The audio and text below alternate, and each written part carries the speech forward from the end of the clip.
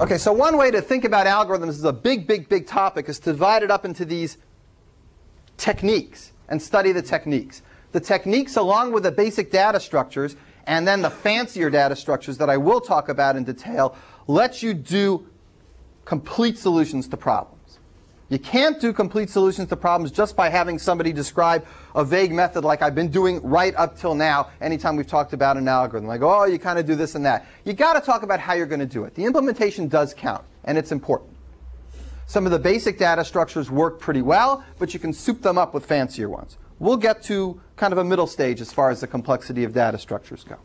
The other way to divide algorithms up into topics is to talk about the different applications. And that's what we started doing a few minutes ago. There's sorting and searching. Those are so fundamental, it's the first thing anybody thinks about. I've got a whole bunch of data stored. Somebody wants to search for something, change it, delete it, insert to it. That's searching. Sorting is you want to take that information and sort it up. That's one kind of application. What's another kind of application? Big, big style of algorithms we've been talking about. It's already come up a lot. Algorithms that are on graphs. Graph algorithms. This is a really, really fundamental and important part of algorithms. A lot of things are represented by graphs. And the most famous algorithm of all, which nobody mentioned up till now, is, well, I thought it was. Maybe it's not. But the most famous one that I thought everybody kind of heard of is what? Traveling salesman? Oh, it's a version of this, the traveling salesman problem. But I was thinking more of the flip side of that, the easier part of that, which is the shortest path problem. You're given a map. You got a map quest, right? You say, I'm going to Buffalo, New York. And you want to know the best route to get to Buffalo, New York. Well, it's a pretty simple kind of request. There's better be a way to do it. Otherwise, MapQuest isn't going to have much of a following. And there is a way to do it. And writing shortest path algorithms is one of the basic algorithms. And it's polynomial time solvable. The traveling salesman problem that Anthony mentioned is a famous, seemingly similar problem to that, but much, much, much harder, and it's NP complete. And that problem asks, if you have a bunch of different cities like this, the shortest path problem says, hey, what's the fastest way of getting from here to here? Assuming I know the distances, and the edges between all the cities. And they have weights on them. They tell me exactly the miles. Traveling salesman says, I want you to be able to go through all these cities exactly once. Visit every city. You're a salesman. You got to do some work there. And come back to where you started. And I want you to do it using the minimum number of miles on your car. Right? That problem is NP complete. That problem is hard. And actually, the hard part of that problem is not the shortest part of it. The hard part of that problem is just determining whether you can actually get through a graph. Let's say these are the roads. Can you get through this graph, starting from here, going through every node once, and get back to where you started? Well, in this case, the answer is clearly yes. That problem, remember what that problem's called? Anybody remember? It's got a name. It's called the Hamiltonian circuit problem. This problem is NP complete. What if you tried to solve this problem? What's the brute force method for solving this problem? Try each path. What represents a path? An ordering of the nodes, right? How many ways are there to order n nodes? N factorial. Okay, you can choose the first one. There's 1, 2, 3, 4, 5. There's 6 choices. The second one, there's 5 choices. Some of them don't make paths, right? So you're going to go through all these n factorials, see if they make paths. If they do, you'll say, I made it. And if they don't, you say, go to the next one. That's a horrible algorithm. That's the best one anybody knows. Remember this problem, Euler circuit? How's that one different? Right, instead of going through every node once, you want to go through every edge exactly once. Can you do that here? Can you start at a place, go through every edge exactly once, and end up back where you started? No, this you can't. This problem was solved by the mathematician Euler back in the 1700s, and it's a very, very easy problem to solve. Anybody remember how to solve it? You have to have an even number of odd edges. Parity of each of them. Yeah, very good. You look at what's called the degree of the node, and if they're all even, the answer is yes, you can do it.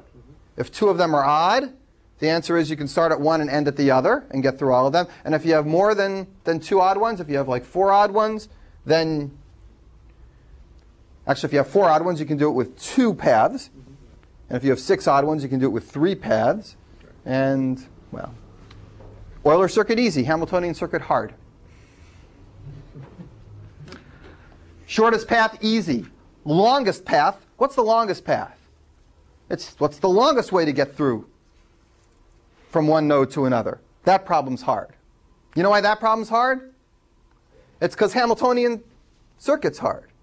Hamiltonian circuit is basically saying find if there's a path that gets through everything. That's kind of the longest path. The longest path is actually harder than Hamiltonian circuit. It's saying give me the biggest you can get. You can't even figure out if you can get all of them, yes or no, much less the biggest. So if Hamiltonian circuit's hard, certainly longest path is hard.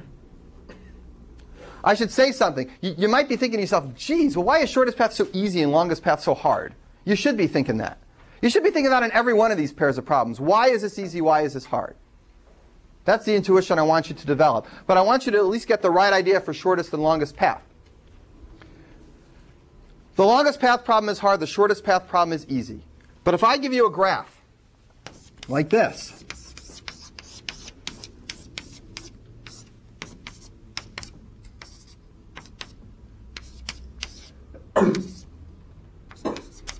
with negative weight edges on it.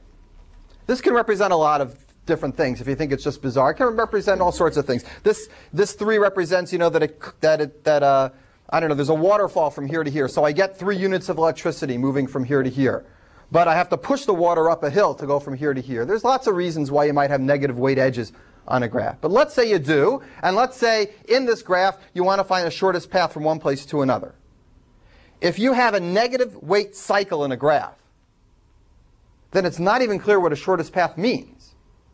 Right? You're not going to go round and round and round. That's not fair. So if I say, look, here's what a shortest path means in a graph that has a negative weight cycle. It means, what's the shortest path to go from here to here, but don't use any cycles.